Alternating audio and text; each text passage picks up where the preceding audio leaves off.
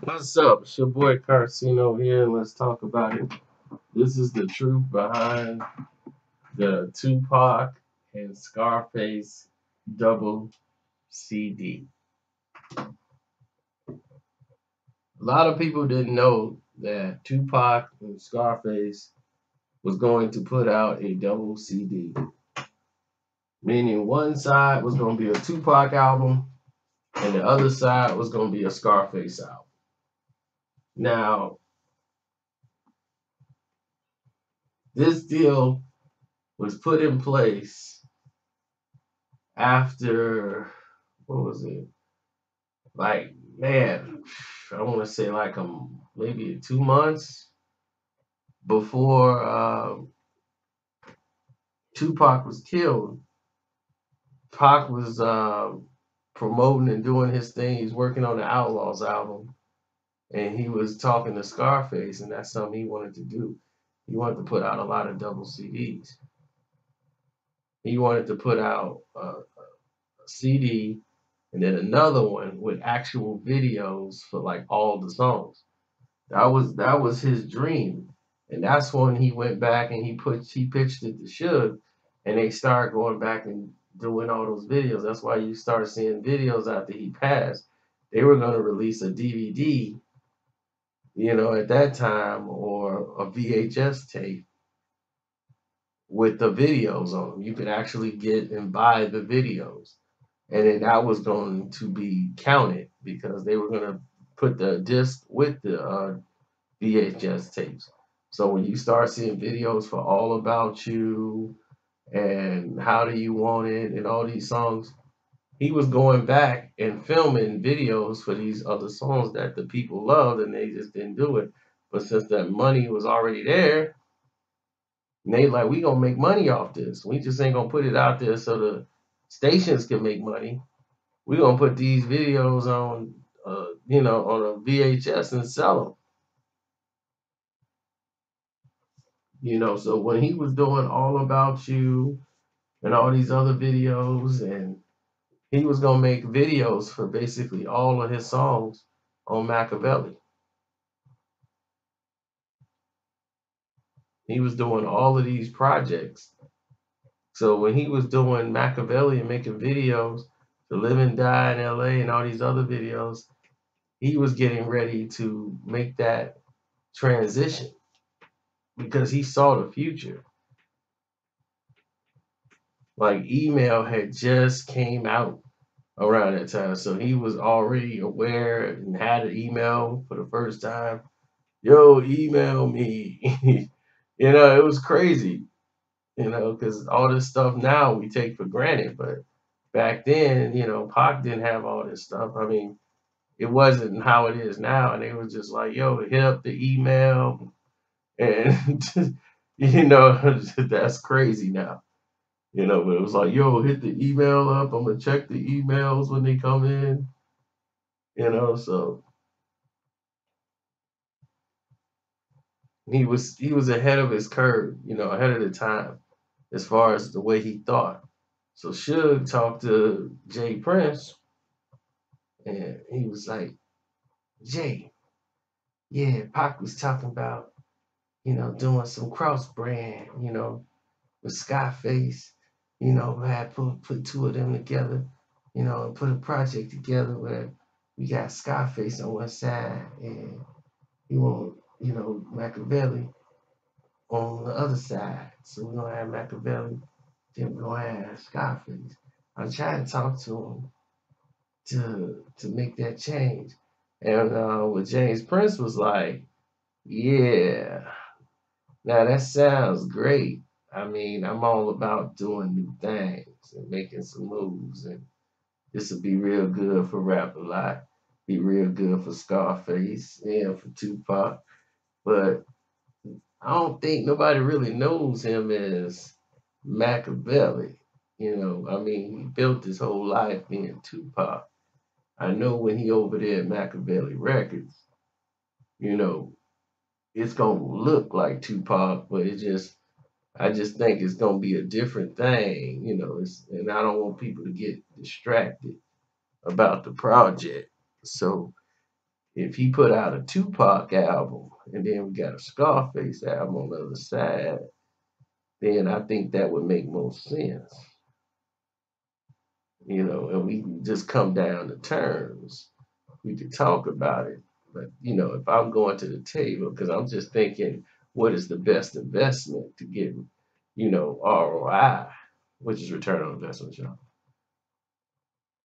And Suge was, I feel, I was saying the same thing. For a project that big, he probably had to make it a Tupac project, but see, I understand what he's trying to do. Cause see, with Machiavelli, he get more money, and it's all about his returns. He won't get more money doing that. But I'm like, look, if Tupac's selling more than Machiavelli, then we might gotta stick with Tupac, just for this big project. Then you can, bridge that on into your Machiavelli. And then, until Machiavelli catch up there with the Tupac name. So yeah, we can sit down and work some things out. Well, that sounds about right. I'ma stay in contact. And then you got my information. I'll give you guys a call and we'll set something up.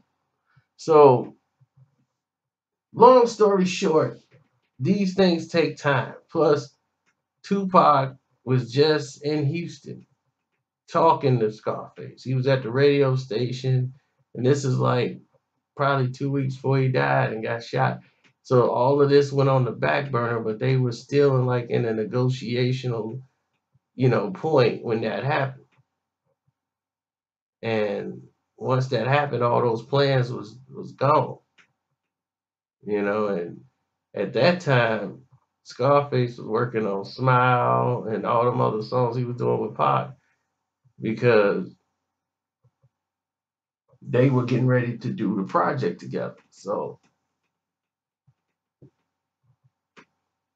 and it's crazy because it would have been huge. Scarface and Tupac together on an album. You got one side Tupac, one side Scarface. Then on some songs they together on the song. And Smile was like the first project, and they would have had more.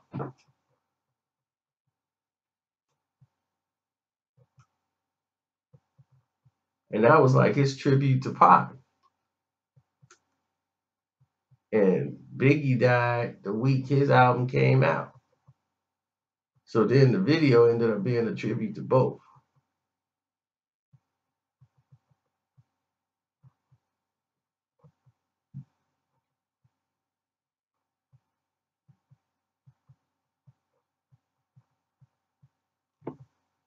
And that is Scarface's largest selling album to date.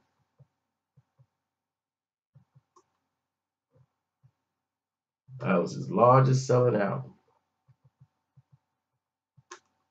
So just imagine what that would have did for him had they went ahead and continued with that whole project. But then, even when he passed, Suge, it was many years later, Suge ran into j.prince again.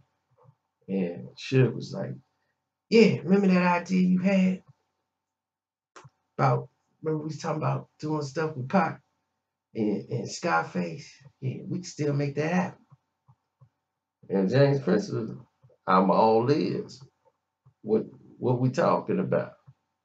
The same thing, putting out a double CD. Yeah, because see the rope coming back bigger than ever. So I'm thinking, we get the same thing you was talking about, the percentage. We can work them numbers out.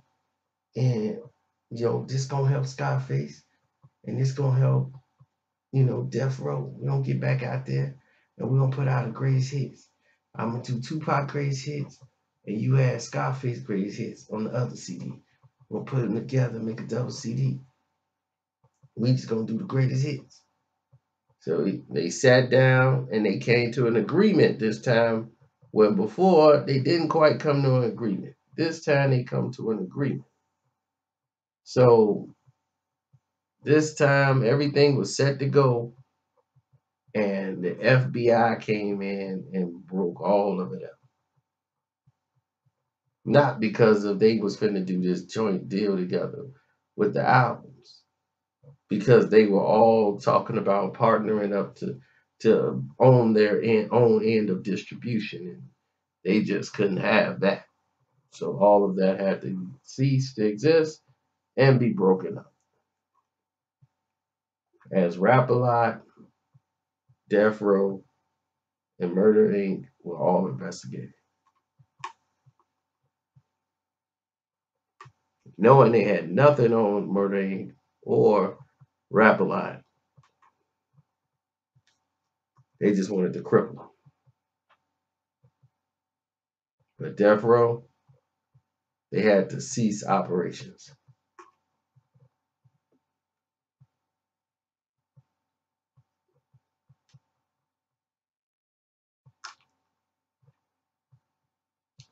And that's in the hours of what could have been. So tell me what you think, man. And don't forget to click the link in the description box.